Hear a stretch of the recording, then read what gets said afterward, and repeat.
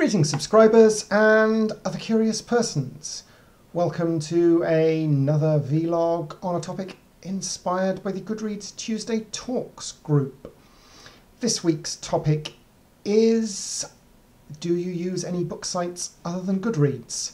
Now, I did have a longer talk on this subject recorded, but my webcam was acting up, so the first 4 times it came out utterly desynchronized, pixelated, or so on.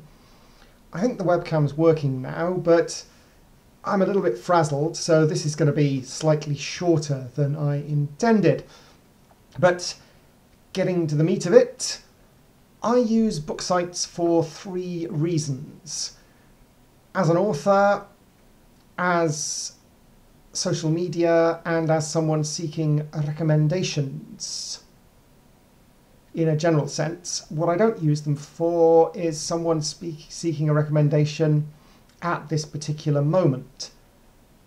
So, firstly, as an author, there are 2 types of book sites.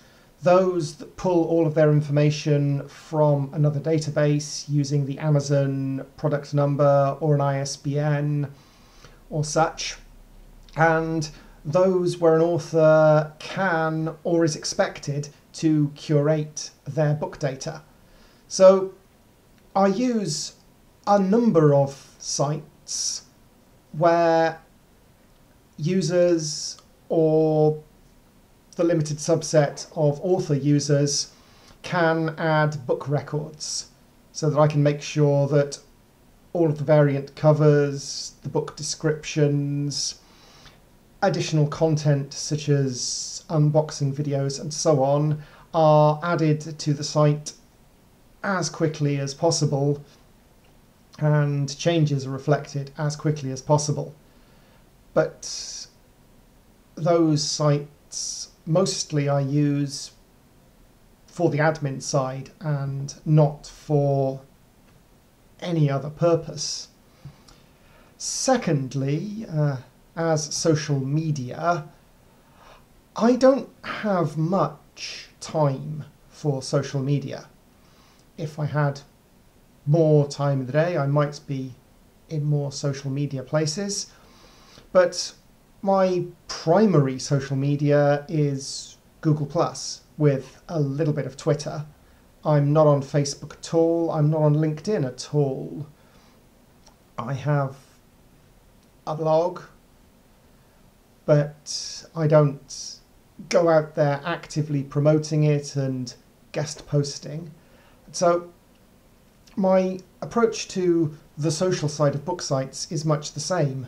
I don't have time to be on 5 or 6 separate book sites in a lot of detail.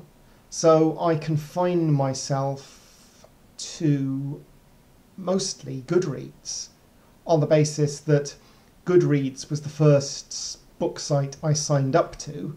So I'll stay with that rather than for any value judgment about it being better or worse than another book site that offers social media.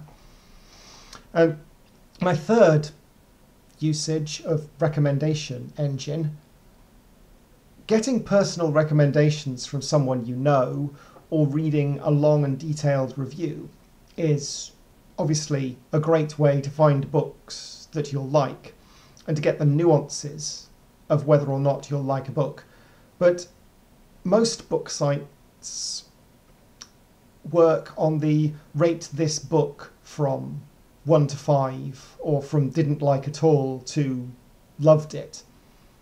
And then we'll aggregate, if you really liked this book, we'll look at who else really liked this book.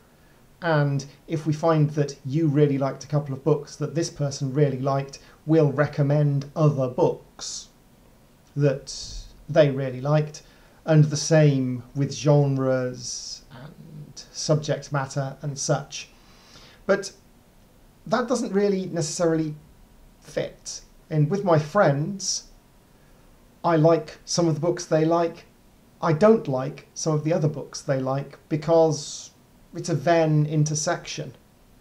where we cross on some things but not on others.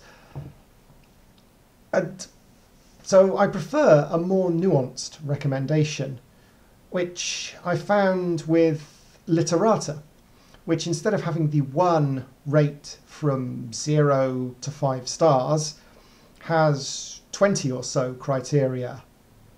So as well as whether overall you thought the book was worth the time you spent reading it or not, there's quality of editing, pacing, intensity, level of horror, and divided out from level of horror, level of violence, level of mystery, level of romance, level of comedy, whether the book was inspiring, motivating, perspective expanding, whether the information in it was factually helpful. So you can pick, what do I feel like reading? Well, I feel like reading something scary, but I don't want it to be splatterpunk, Quentin Tarantino, Eli Roth style chainsaws dropping onto beautiful young people horror. I want something more intellectual.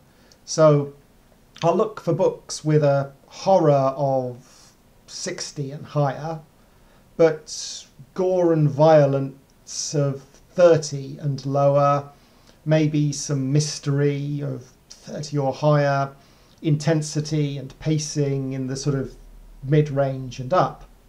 And then that narrows the list down a lot to the point where I actually have the time to read in-depth written reviews where there are some.